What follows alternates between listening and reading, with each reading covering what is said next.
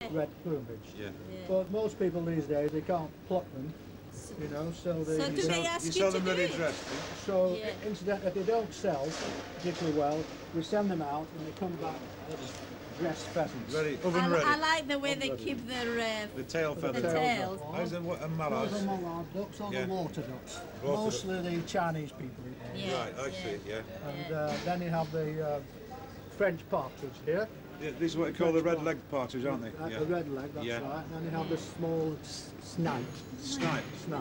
That's a little thing, isn't it? Hardly any meat on that. Just enough for a sandwich there. Just enough for the sandwich. Then you've got the hares here. Right. The hares, small hares actually called a leveret.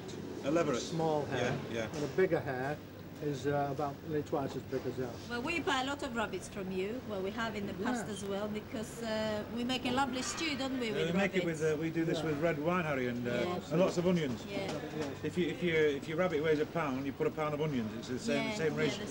It's a very traditional Greek dish. Okay, we're down here in the fruit and vegetables section. Yeah. The Henshaws with my friend here, Warren.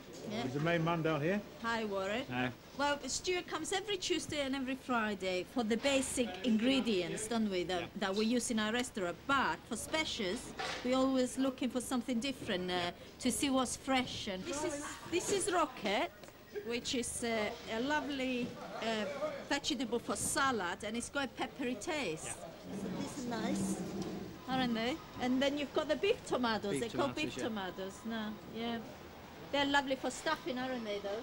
The big one. Yeah, yes. And I see you've got some nice mushrooms. Yeah, what mushrooms are these? Oyster mushrooms? Italian oyster mushrooms. Italian oyster mushrooms. Yeah, they're lovely. Can I just take one out? Look at it. Look at that. Oh my goodness.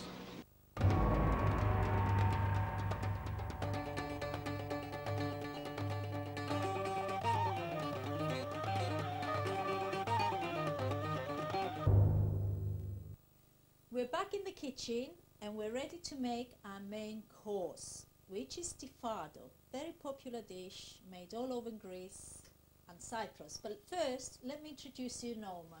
Norma is going to help me to make this casserole, because you make this every day, don't you? Every day. All right, let me run through the ingredients first. Of course, we're not making a lot today, we're just making a little bit, just to show you how to make it really. So in here we've got 2 pounds of shin beef, cut into big pieces by Norma. And you need the same amount of onions, and you slice them, thickly sliced really, so you've got the same amount, 450 grams of each. We also need some other ingredients. We need some cinnamon sticks, some allspices, we need some orange peel, a couple of slices of that. We need some bay leaves. We need some 2 to 3 cloves of garlic, roughly chopped, as you can see. We also need just few cloves. We're not going to use all these, just few of each. We also need some ground cinnamon. It's very aromatic stew, isn't it, Norman? Yeah. And we need some sugar, some salt, some tomato puree, pepper, of course, parsley, but very important, we need red wine, dry red wine, and some vinegar, and a little bit of water. And that's it, really. Shall we start cooking? Yeah, why not? Right. In here you've got some oil, haven't you? I've got oil in here, yes. Vegetable oil. Yep. And you need to heat that first, don't you? Yes. Right, is it nearly ready? It is. All right. Start cooking. Like all that nice. I'll get rid of that. Lovely. Now, it's very important to fry your meat really well. Yeah, you have to brown it. Yeah, it needs to go nice and brown, doesn't it? Yeah. And that takes you 5 minutes? Oh, 5 minutes to brown it. That's all the meat sealed now, so we can take this out and put it into a dish. Right. So we're ready for our onions now. You ready for the onions next, Loulla? Shall I pass them to you, Norma? Yes, please. Yes. All right. Let me finish getting the meat out. Norma, how much meat do you use a week for stifado? Approximately £40 a week in the restaurant. Oh, Jesus. So this is like plain, isn't it? Oh, it's nothing, no. Shall I add you? Yeah, please, fill them in, Loulla. Right, here we are. Now we have to seal all the onions. Yes. Now that takes a while, Takes a doesn't while, it? that. Does it take longer than the meat? A lot longer. Yeah, so you're talking about 10 minutes? About 10 minutes, yeah. So we can have a cup of tea maybe while Why we're not? frying. Well, this will be ready now, Loulla, so... All right, let's get rid Let's of finish. our caps. It look smells at them onions, eh? delicious. I love frying onions. Oh, I do. Makes me hungry. If you're hungry. Yeah, I'm hungry all the time anyway. Do you want to get rid of that for me, please, All Loulla? right. Thank you. So we're introducing the meat back into Yeah. the onions, and I suppose you need some seasoning now. Yep, seasoning, tomato puree. Some salt, you want to add it? Yes. The pepper for you, black pepper. Right, and you want some sugar? A little bit of sugar? Sugar, yes, please. Just a teaspoon. That'll do, yeah. Teaspoon of That's sugar. lovely, that. Right, let's add the rest of the ingredients. Some cinnamon sticks, some whole cloves. Yes. Just a few of those. What about some garlic? Oh, definitely All do the garlic. garlic in? Yep. Actually, it's better if I bring this nearer, you know. Yeah. Here we are. Tomato puree. Yeah, don't forget the tomato puree. Bay leaves. That's Like dry that. oregano, Dried but you oregano. can use fresh oregano as well. Yeah, can can't use we? fresh if you Yes, wish. and some ground cinnamon. Ground cinnamon. Yeah, We've got cinnamon sticks as well. But yeah. ground That's cinnamon what is better. gives it Yeah. that special flavour. What about our rosemary? Throw the rosemary Forgetting in. about that. No, I don't Right, forget. mix all out in. Some red wine. Red wine. About a cup of red wine. Cup of red About wine. half a cup of vinegar. Yeah, any vinegar will do. And of course, a little bit of parsley. You put more parsley afterwards, Oh, don't you? afterwards, yeah. And now, how much water do we need, Norman? Just enough to cover the meat, Loulla. All right. Tell me what I'm doing. Can you use stock? You instead can of use water? stock, yeah. Yes, I do actually. Yeah. Sometimes. Is that enough or a bit more? No, then that bit should more. do it. Okay, so No. now, We'll cover it. bring it to the boil, Bring it to the boil. lower heat, Cook it for about an hour and a half. simmer it for 1.5 hours. And after 1.5 hours, That's the finished product. and it smells beautiful and it looks lovely. And it's better to eat it the following day, isn't it? Yeah. Not the same day. Once it's marinated overnight, Yeah. the flavour Yeah. tremendous. Great. Lovely. Hi and welcome back. Stuart and I are going to taste some Greek wines.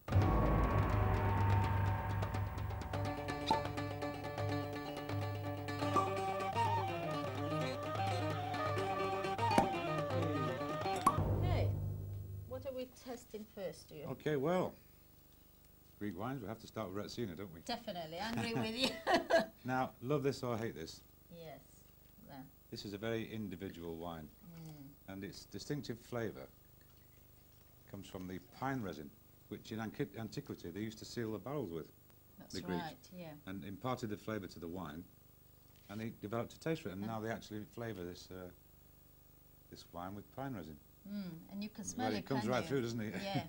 It's like Well, I love Retsina. smells like something to clean your Yeah. teeth with, doesn't it? I mean, a lot of people say the only time they enjoy Retsina is when they're on holidays Yeah, in it's Greece. definitely, you know. there's definitely a wine for sitting Yeah. in the sun and drinking. Yeah. Why is that, do you think? I don't know. Is it psychological? It's beautiful fish, actually. Nothing With nicer fish, to sitting yeah.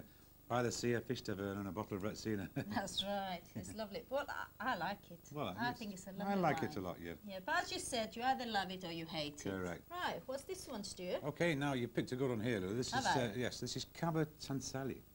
Cava. I know Yeah, a Cava. Cava little means bit. cave in Greek. That's right. Okay. Thanks for telling me. I'm the Greek, you know.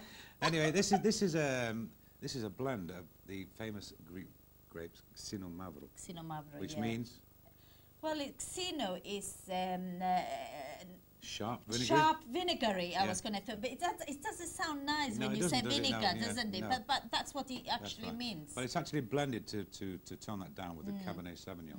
And it's aged 1 year in oak and 2 years in the bottle. Great. So let's... Oh, lovely colour. It's got a very sort of French feel to it, really, hasn't it? I think so, Yeah, the smell especially. Yeah. I mean, the sharpness comes from the Xino Mavro grape, which Yeah. is like a very acidy grape, really. I've not heard of Rapsani, No, actually. well, yes, well, I think it's from an old producer, Santalis. Yeah. Well, this is one of their new products Yeah. that... And is it available here in Britain? this is available. Oh, yes, all these wines we're looking at today are available. They're here, available. yeah. So it's another red, so Yeah. I'll use the same glass. Okay, this is from Halkidiki, incidentally. I like Halkidiki. in the We've north been of there, haven't we? Yeah, and we it's went there. gorgeous. Gorgeous place, yeah. Now, this is darker, isn't Slightly it? darker in Slightly- hue, yeah. Yeah.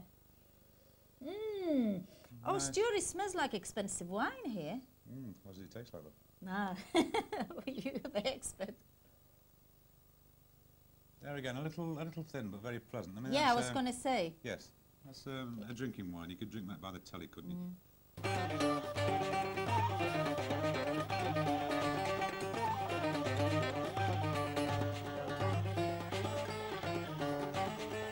And for our last one, Mavrodaphne. Yes, of course, yes. sweet wine. Sweet wine, isn't this it? is more like communion wine. This Communion. one, isn't Shall I pour you this Yeah. time? Come on.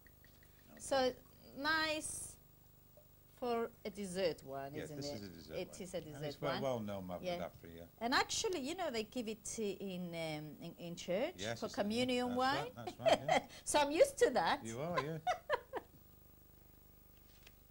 Let's test this. It reminds me of my childhood, this. Yeah, well, you're going to like this one because it's sweet. Yeah. It doesn't suit me really. I'm not very. A great No, fan. you're not a sweet Yeah. wine drinker, I like- but I I like- love yeah. it. I love Mavrodaphne. Do you? Yeah, to finish the meal. Well, I really enjoy that, Stuart, but unfortunately, I have to leave all this behind. I'm sure he'll finish it, and I have to get back into the kitchen and do some more cooking. Okay, I'm going to make baklava now. I think everybody knows what baklava is, especially if you visited Greece or any other Middle Eastern country. Now, for baklava, you always need syrup. It's very syrupy and very sticky, but delicious. You need 4 cups of sugar to 2 cups of plain water. Put it in a little casserole or a saucepan. Bring it to the boil until the sugar dissolves, and then you add some spices. You put some cinnamon sticks and some cloves just to flavor it and make it very Greek.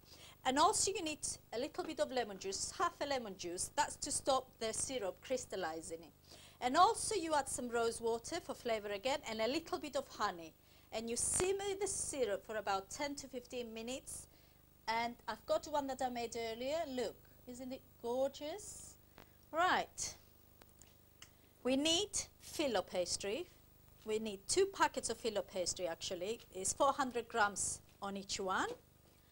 We also need some nuts. In here I've got some chopped almonds, about 8 ounces of chopped almonds, which is 225 grams. The same amount in pistachio nuts. Now you can use other nuts. It doesn't have to be pistachio or almonds. You can use walnuts. Also we need to add some sugar, some dry breadcrumbs, and some ground cinnamon, and the batter is to brush our filo pastry. Okay, I'll show you how to prepare the filling. Very easy again. The good thing about Greek cooking is so easy but very tasty. Right, you add both of your nuts in there.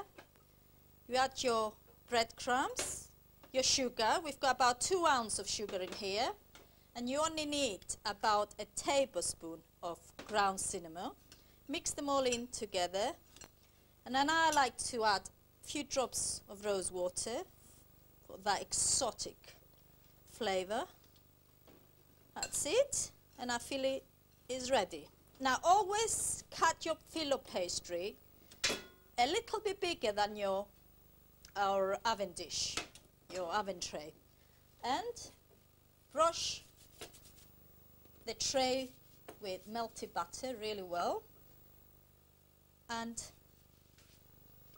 add 1 sheet of pastry at a time, or 2, and brush it with melted butter.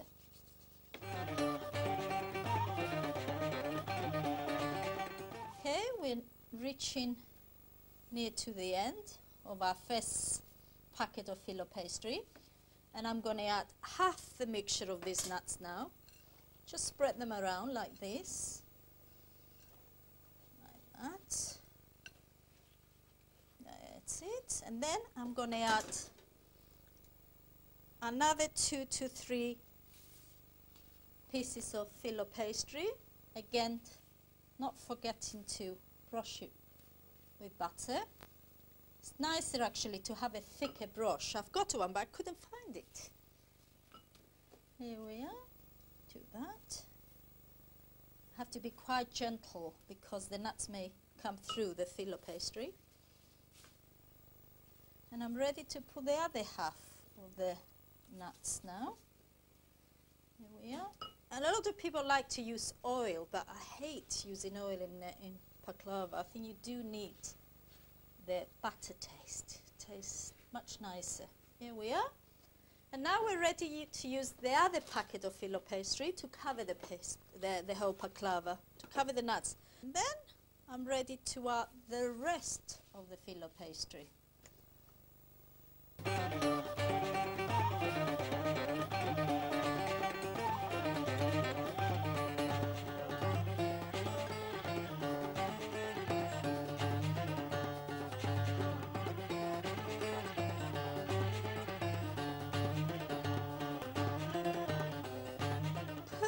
The last pastry. It's been hard work, hasn't it? Okay, all I need to do now is trim the baklava. So you can do those with the kitchen scissors. Now, this is the most important thing, cutting baklava. Now, you cut it all the way through, down the middle, all right? And then you cut the two halves again. So you've got about, I think, 3 inches wide. That's it. And now I've got to cut it into diamond shapes.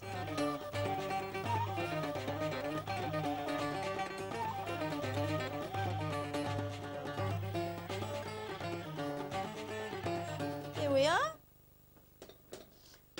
Our baklava is cut. Now we need to add more melted butter on top. Here we are. It's probably not good for us, but the baklava needs it. And also you need to sprinkle a little bit of cold water.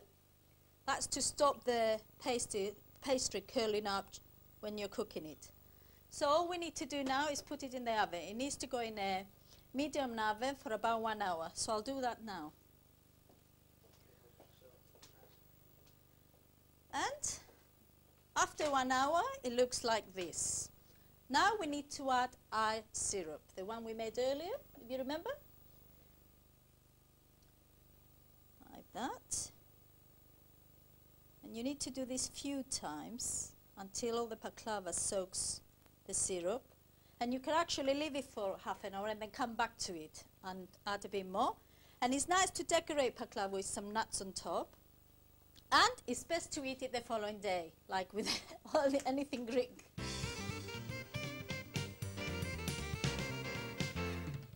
Right, have you got any room for this there? No. As usually, too much food. Table's creaking. Now, I better tell you what we have around our table. Where we've got typical Greek and Cypriot food here. We've got a nice Greek salad here. Right, which is mixed vegetables with feta cheese and black olives, which you all love, don't you? We also got, it's a bit like leftigo, this, which is roast lamb and potatoes, isn't it, Stuart? With don't you put lemon? Yeah, I put a bit of lemon juice on top, olive oil, oregano, salt and pepper. Very simple. But the secret to this is to cook it for a long time. Slowly. Yes, slowly, for about 3 hours, and it's delicious. I don't know anybody that doesn't like that. Yeah, very tasty. And it is, isn't it? And here we've got dolmades, stuffed vine leaves. Now they're stuffed with rice, minced lamb and herbs, lots of herbs, dill and parsley and all that. And they're gorgeous, but you can have them as vegetarian. In here we've got spanagopita, which is spinach and feta cheese pastry. Again, very popular all over in Greece. Now, Tara, who goes out with Solos, my son, is a vegetarian, so I made that specially for her. Right? And in here we've got Chef Talliers, made by my mother. She's the best cook in Chef Talliers. Now, Chef Talliers are made with pork, minced pork, and lots of parsley, isn't it, Mum? And lots of chopped onions. Spices. Yeah. So it's a Cypriot sausage, isn't it? Yeah, lovely. And it's nice when you're doing a barbecue, isn't it, to put it on the charcoal. Well, unfortunately, that's all we have time for, but do join us again next time. Discover more mouth-watering dishes from around the world next Tuesday at 10. And if you're into growing your own fruit and veg, you'll find lots of tips plus ways to cook them next when Good Life takes you into a cook's garden.